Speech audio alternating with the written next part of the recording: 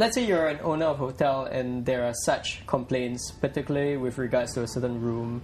What can you do to get rid of this negative energy? Based on your personal belief or culture, right, perform the required rites. Even if it's not a genuine case, right, psychologically it will make things better. Yeah.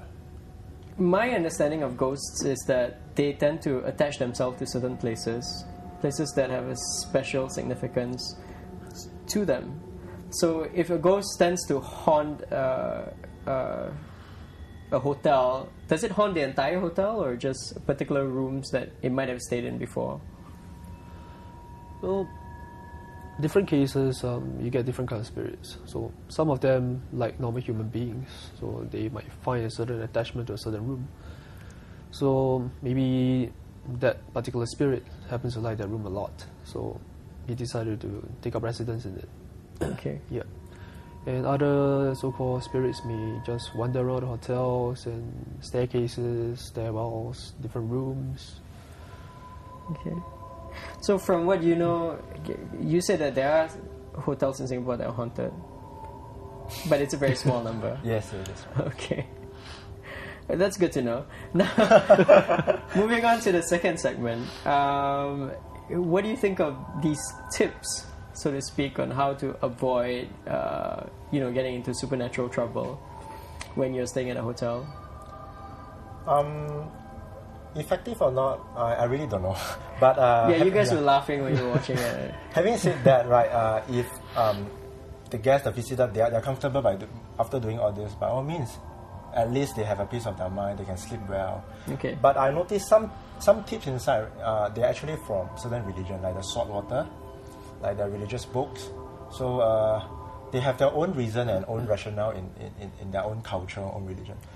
Other than that, like knocking on the door, the sleepers arrangement, right? I believe they are all derived from certain folklore, certain old wife tale that boils down to the common understanding of respect. You knock on the door, you indicate that you are going to stay here for a few days.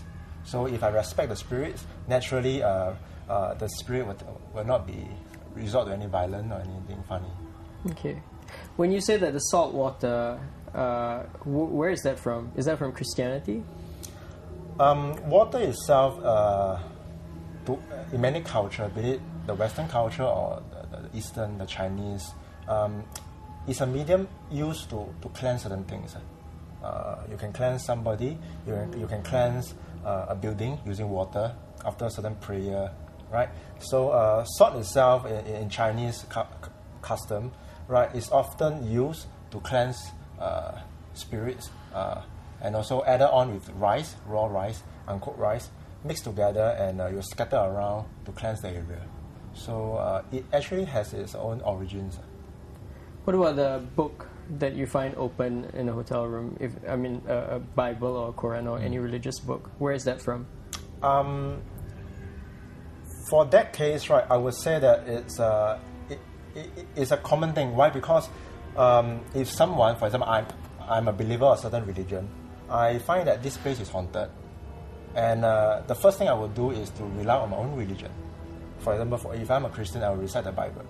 So, and I believe the Bible, certain verse, certain quotes, right, is able to protect the people. So I will naturally leave it open. So from that indication, right, people can see that, perhaps this place is more than meets the eye. There are some certain things that is not known to us. I see. So, but why shouldn't you close it? So that in case you need to read it, you can immediately refer to it. Is that what? That's right. And sometimes when you close it, right, psychologically you think that you have disrupt the rites, so you will feel uneasy, and you may start to have certain imagination by yourself. Yeah. Okay. Thanks for that discussion. Once again, you can always post your ghost stories on SPI's forum page at the web address below. All entries stand a chance to win a very cool dry fit t-shirt that says Paranormal Investigators, as well as have those stories turned into a possible supernatural episode. We'll see you again next week.